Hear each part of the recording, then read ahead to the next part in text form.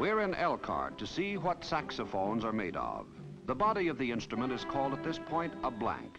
On its exterior will be assembled from the smaller parts the system of keys the musician will manipulate to produce the desired notes.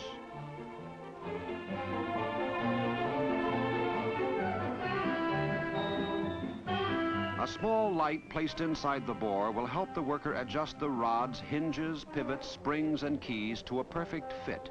If light leaks through, so would air. He makes sure it won't.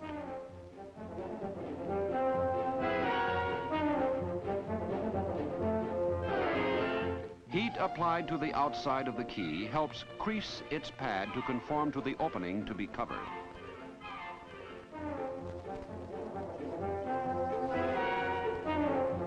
From beginning to end, assembly of the complex mechanism here at H&A Selmer Incorporated is done by hand. Skilled workers carefully adjusting each part for perfect action. When finished, every key must respond smoothly and quickly to the musician's slightest touch.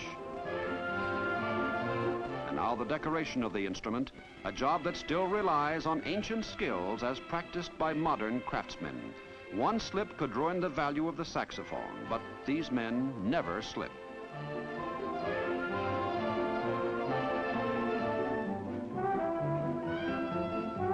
Usually, the designs consist of elaborate scroll work.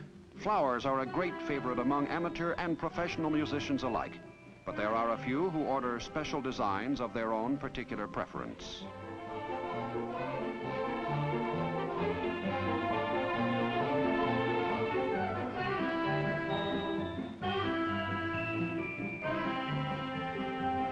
Elaborate or conservative, the artwork usually is drawn on paper first, then transferred to the metal by tracing. Using the lines as a guide, the craftsman cuts into the metal freehand.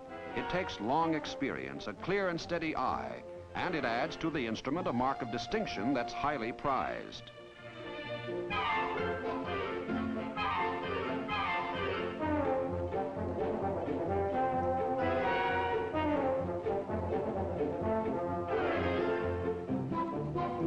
The tools of the engraver's trade include a selection of points of varying width, some called liners, and others with wider blades for shading.